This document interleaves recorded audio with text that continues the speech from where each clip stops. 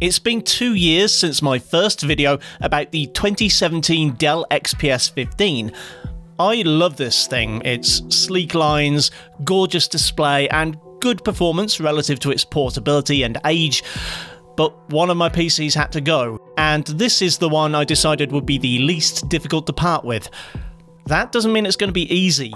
My Dell Model 9560 was the machine that changed my mind about laptops. So now I need to change my own mind about the Dell.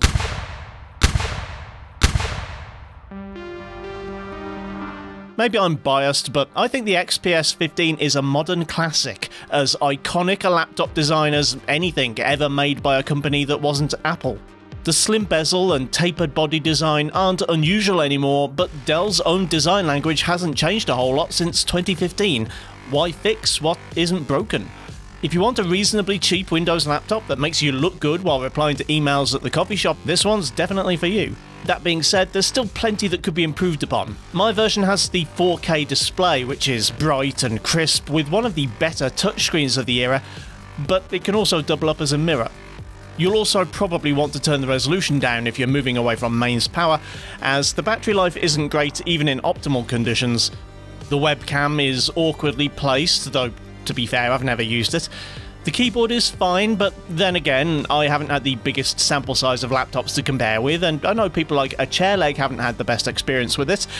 The trackpad is a joy to navigate with, but clicking could be better.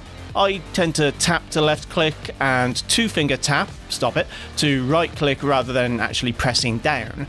I picked up my 9560 in 2018 from a second-hand store for an unspeakable bargain price. £550 was about a third, almost a quarter of the MSRP, but the store had misidentified the drive as being a 1TB hard drive instead of an SSD, and missed the fact that it had the 4K touch display. As well as having that excellent 2160p display and a still respectable 1TB NVMe drive, the other specs were pretty high-end for a 2017 era laptop, and were still good by the standards of 2018. The quad-core 8-thread i7-7700HQ was one of the best mobile CPUs available at the time, although the specs on paper would suggest it was a high-performance desktop replacement type chip. Dell's TDP limits would put a damper on any ambitions I had to get the thing doing serious work. Extended periods of Photoshop and Lightroom editing could result in a bug where the CPU gets stuck at Pentium 3 speeds. This was a real shame, as the 32 gigs of RAM would have been more than adequate for working with large RAW, TIFF and PSD documents, but the bug occurred frequently enough that it put me off using the laptop for anything more stressful than typing up scripts, watching movies and, recently, capturing footage for my YouTube channel. To aid in this, I use an EasyCap 321 USB capture card plugged in between the test PC and the monitor, with OBS capturing using the NVENC encoder on the Dell's built-in GTX 1050. This 4GB mobile version of the low-end Pascal GPU comes in handy for capturing gameplay from other PCs, but as to whether it can help the Dell game of its own accord, well, that's what I'm going to find out today. Spoiler, I'm selling the laptop for a reason, you know. Starting off light, I guess, Spider-Man Remastered acquits itself admirably on this pretty low-end gear, managing a 45 FPS average at 1080 low. However, with anti-aliasing disabled, the jagged edges look pretty rough. I found adding FSR quality to the medium preset to be a good compromise, with roughly the same average FPS and slightly reduced 1%. God of War, on the other hand, did not go well. 1080 anything was a write-off, and even dropping to 900p original started well enough, but didn't stay that way. Averages were an acceptable enough 29, but lows dropped into the teens. Dropping resolution to 720p brought it up to a near constant 30 FPS. However, in order to make this video, I was plugged into an external display, and Windows didn't know what to do with itself and refused to allow me to change desktop resolutions. And this game only runs at lower than native res in a window.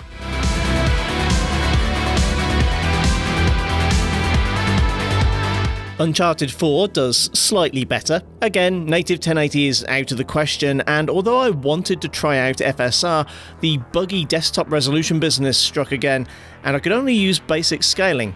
And again, I was stuck playing in a window. Still, at 720p, resolution scaling wasn't needed. The Dell managed to run at a near 37 FPS average and 31% lows.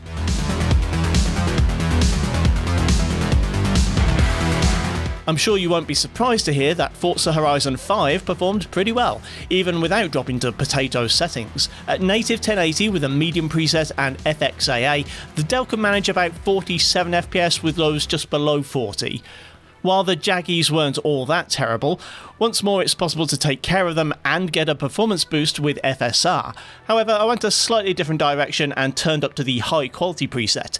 This dropped averages a little to 40, but lows were still above 30 and I had a pretty tolerable racing experience. On the other side of the performance coin, I don't think anyone would expect a laptop with these specs to pull a rabbit out of the hat in Plague Tale Requiem, but I was able to get something close to a playable experience. Granted, it was at 720 low, with the CPU intensive settings also reduced, and with resolution optimizer set to balanced, but averages were in fact above 30 FPS, and 1% lows were probably best not talked about. And I don't think anyone will be too shocked to see a similar result in The Last of Us. Although this time I didn't need to use any further upscaling, 720 very low once more only delivered a slightly better than 30 FPS experience, and lows dropped below 20. You could probably get a locked 30 with some moderate FSR, but the game looks soft enough already.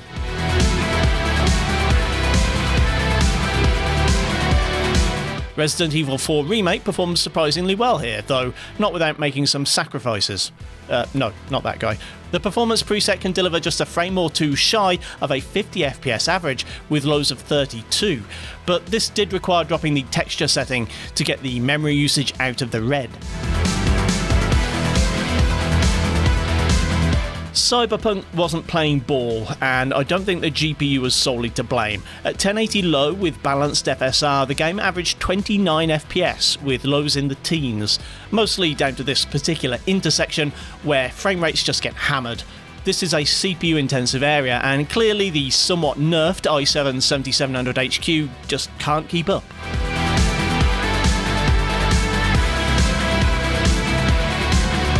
The Witcher 3's CPU demands are also pretty high, though it was possible to get a semi-acceptable frame rate. Again, though, sacrifices had to be made. Resolution dropped to 720 and quality preset to low was sufficient for a slightly wobbly 30 frames per second. You might well say that DX11 would have been a better choice than DX12, but for whatever reason the system crashed both times I tried that out. A better option might be to roll back to the non-remastered version. Halo Infinite has a pretty heavy-handed approach to level of detail culling when using low-spec hardware. In the worst-case scenario, I've seen it fail to render whole buildings. This wasn't quite as bad as that, but I'm sure the artists never really intended their trees to look like this. Again, I was unable to change the output resolution thanks to that desktop bug, hence why the output is 1440p, but with scaling dropped to 1080 the game ran at about 30 FPS with cinematic 1% lows. Dropping the scale to the minimum value of 54% of 1440p was much more playable, averaging 39. Elden Ring's low preset is distractingly ugly, especially the shadows and vegetation, but at 1080p anything higher is simply unplayable. Medium gives a 30 plus average, but the frame time graph is all over the place, even when nothing new's being rendered. Dropping quality to low smooths out the graph and gives a much more enjoyable 39 FPS with about 27 FPS lows.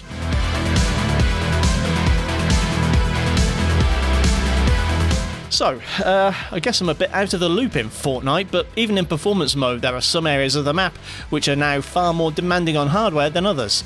Any of the jungle sections of the map render at less than 80 FPS on average, whereas other areas can reach over 100.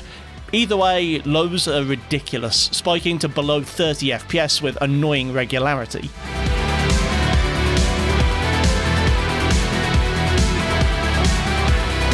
Finally, a new one for my low-spec reviews, BattleBit Remastered is in early access, and so performance is likely to change in the future. The game does have a potato quality setting, but mercifully it wasn't necessary. Even at low, the XPS could produce 100 FPS, and the 1% were not great. Some of those dips into the 30s occurred while respawning, but not all of them.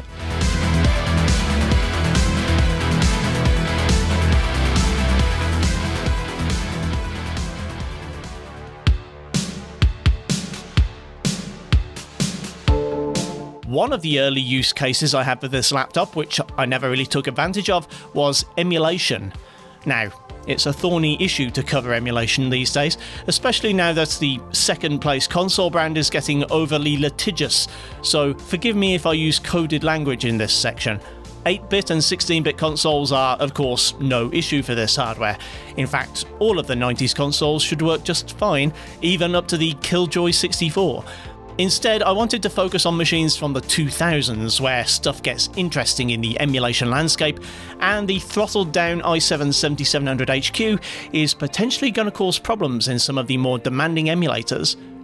First, PS2. The PCSX2 emulator isn't the most user-friendly I've ever used, and I did struggle somewhat with some of the controller binds also being key binds for things like speeding up emulation or switching from full screen to windowed, but I eventually got it sorted out. At 3x native resolution, Resident Evil 4 looks reasonably sharp and detailed and runs at a solid 60 FPS. Onto Dolphin, and Rogue Leader for the GameCube performs okay for the most part. Neither Vulkan nor OpenGL will get past the mission briefing, but DX12 at 3x native resolution worked just fine. Once explosions have been cached, there's less slowdown, but for the first few seconds of gameplay things do chug from time to time. That aside, gameplay is a mostly smooth 60 FPS.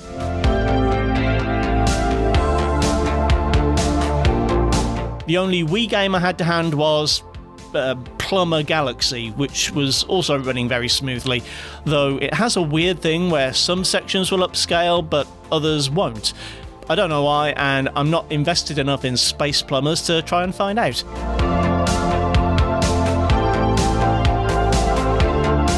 As for newer generation consoles, I had less luck.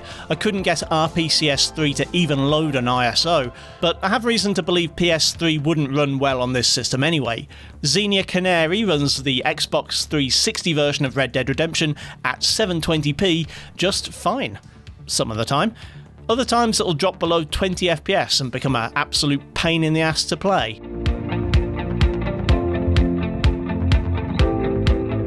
CMU can run the Wii U version of every open world RPG for the last 6 years at about 30 FPS, but only at native resolution and only by using the FPS Plus hack, which also breaks some of the scenery, and even then, it's not a solid 30. The value of the 2017 XPS 15 on the used market right now is between £300 and £400, but my first port of call will be CEX. The trade-in value there is still pretty good, and I'm only going to spend the money on more tech to review or maybe to upgrade my personal rig.